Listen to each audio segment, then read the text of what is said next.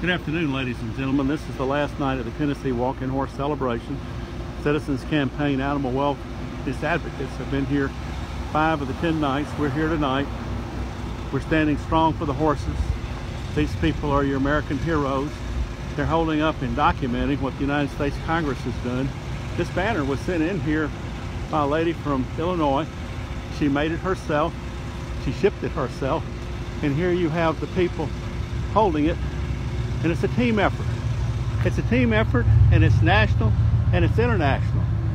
This is going to end. The city of Shelbyville has already spoken. They're not coming to this horse show. They're not having any part of it. The only people having a part of it are the ones that subsidize this big lick animal cruelty racket, the ones that pay the trainers to store these horses. And ladies and gentlemen, they are sore. They're being sored out in Bedford County right now before they bring them into this horse show. And you know what? They're not going to spend the night in here on that celebration grounds where there's about 1,800 stalls. The reason they're not going to spend the night is that they're subject to the Horse Protection Act if they get in there with a sore horse. So they're going to sore them off the premise. They're going to haul them in. And a real American hero and difference maker is Ted Yoho. He's a Republican from Florida. He's an arch conservative. And we've got people on the other end of the political spectrum. They're standing together on this one issue. There's Representative Yoho is. He took those stacks onto the floor of the United States House of Representatives. He held them up and he said, you're either for animal cruelty or you're against it. And 333 of his fellow representatives said, we're against it. Representative Tim Burchett from Knoxville, University of Tennessee, says, I'm against it. Let me tell you why Representative Burchett was against it. He has a daughter named Isabel. Isabel has a horse named Peggy Sue.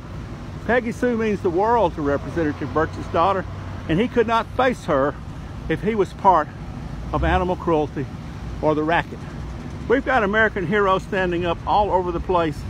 This is going to end, and it's going to end sooner than people think. These folks over here are going to have to change. They know it. They may not tell you they know it. Attendance is way off this year, thanks to the Citizens Campaign, and we have the Shelbyville Police Department out here doing a magnificent job of protecting Americans who are exercising their constitutional rights. We'll be here as long as it takes. We've ended Big Lick Tennessee walking horse shows in Panama City Beach, Jackson, Mississippi.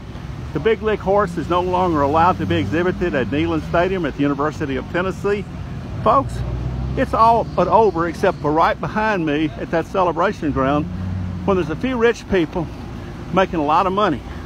Now we have a prize-winning cartoonist who drew this cartoon, and you see the blood running down the shield of the celebration. This paper is Chattanooga, Tennessee, okay?